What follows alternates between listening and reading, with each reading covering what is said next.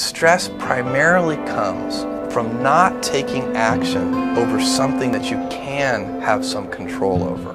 So if I find that some particular thing is causing me to have stress, that's a warning flag for me. What it means is there's something that I haven't completely identified, perhaps in my conscious mind, that is bothering me, and I haven't yet taken any action on it. I find as soon as I identify it and make the first phone call or send off the first email message or whatever it is that we're going to do to start to address that situation, even if it's not solved, the mere fact that we're addressing it dramatically reduces any stress that might come from it. So stress comes from ignoring things that you shouldn't be ignoring, I think in large part. So stress doesn't come, people get stress wrong all the time in my opinion. Stress doesn't come from hard work, for example. You know, you can be working incredibly hard and loving it. And likewise, you can be out of work and incredibly stressed over that. So, and likewise, if you kind of use that as an analogy for what I was just talking about, if you're out of work,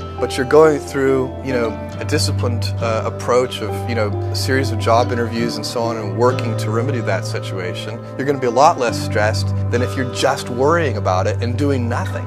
My job, one of my jobs as the leader of Amazon, is to encourage people to be bold.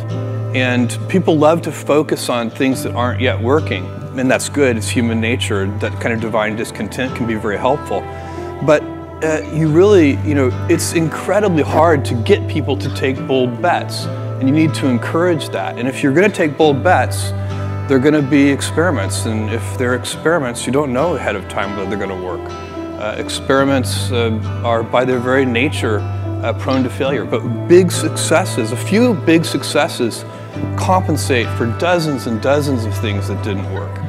You need to identify your big ideas, and there should only be 2 or 3 of them. And then if a senior leader, the main job of a senior leader is to identify 2 or 3 important ideas and then to enforce great execution against those big ideas. And the good news is that the big ideas are usually incredibly easy to identify. You shouldn't need to think about them very much. You already know what they are. Let me give you an example. For Amazon, the consumer business, the 3 big ideas are low prices, fast delivery, and vast selection. You don't need it's not the kind, the way you know that they're the big ideas is because they're so obvious. The big ideas should be obvious. And by the way, it's very hard to maintain a firm grasp of the obvious at all times. So little things can distract you from the obvious. But you have to back up and say, these are the 3 big ideas. How do we always deliver things a little faster? How do we always reduce our cost structure so that we can have prices that are a little lower? And the good thing about these big ideas is they will be stable in time. So I know for a fact that 10 years from now, customers are still going to like low prices.